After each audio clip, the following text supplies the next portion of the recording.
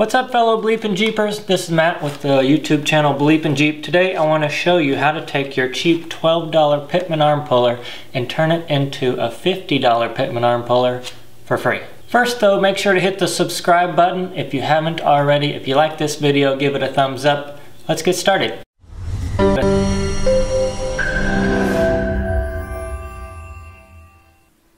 So I got this on Amazon for about $12. I'll leave the link in the description below. It's an OEM Tools Pitman arm puller, part number 25262. So I guess first what we should talk about is what is a Pitman arm puller. A Pitman arm puller basically pulls your Pitman arm. So what it is you've got your steering gearbox, right? So your steering gearbox is what takes input from your steering wheel and tells your wheels which way to turn. So all that runs through your steering gearbox. You have a shaft coming out, and then that Pitman arm gets bolted to the shaft, and you got a nut down here, and then this turns back and forth, which takes the drag link and the tie rod and turns your tires. Okay, so when you need to change your Pitman arm, or you need to take this off for any other reason, you have to use the Pitman arm puller to pull it, because there is a nut that comes off at the bottom of here, but it's been on there so long and it's kind of wedged up on there that it's really difficult to get off. Sometimes they're rusted on. So you've probably seen me use one of these. You put it on here, and there's that shaft that comes down. It kind of looks like this, and you use this and you turn it, and what it does is it pulls the Pitman arm down at the same time pushing the shaft up so that it separates the two.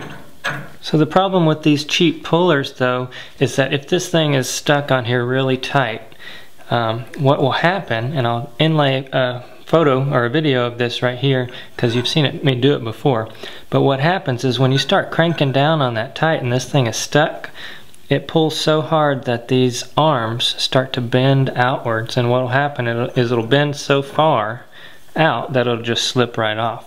So what you can do is you can buy a $50 one of these that has like a cone. It's fully encased on one side and open on the other side, and that way it won't separate. But instead of paying $50, let's make this into something similar. So to make this better, all we need to do is keep it from separating right there. What you can do is find a piece of angle iron like this and just cut a slice out of it until you get something like this. Now if you don't have a piece of angle iron, you could use a piece of tube and just cut it in half, or you could just use two pieces of straight section like this and just weld them together at the top here. So all we need to do now is weld this up. First thing we'll do is clean up the surfaces real good so we'll get a good weld.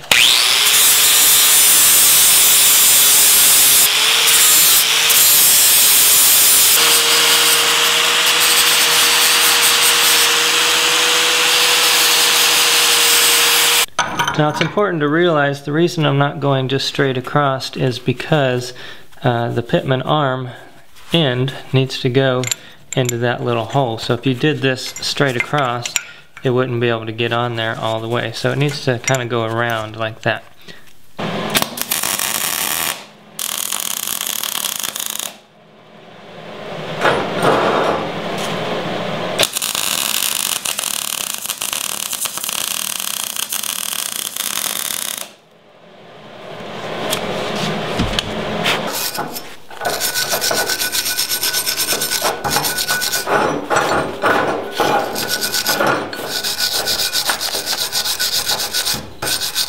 Okay, now when you go to pull your Pitman arm next time, there is no chance that this cheap tool is going to spread apart because of the force, because now we've got this holding it all together.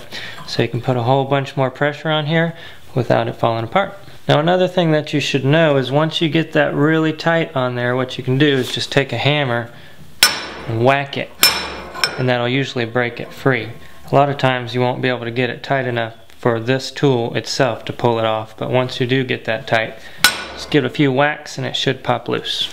Okay guys, well that's it. Now if you don't have a welder, ask a buddy for some help. If not, I'll leave another link in the description below for a cheap welder that we recommend. But it's pretty simple. and straightforward, and you can make that cheap tool into an expensive tool for little to no cost.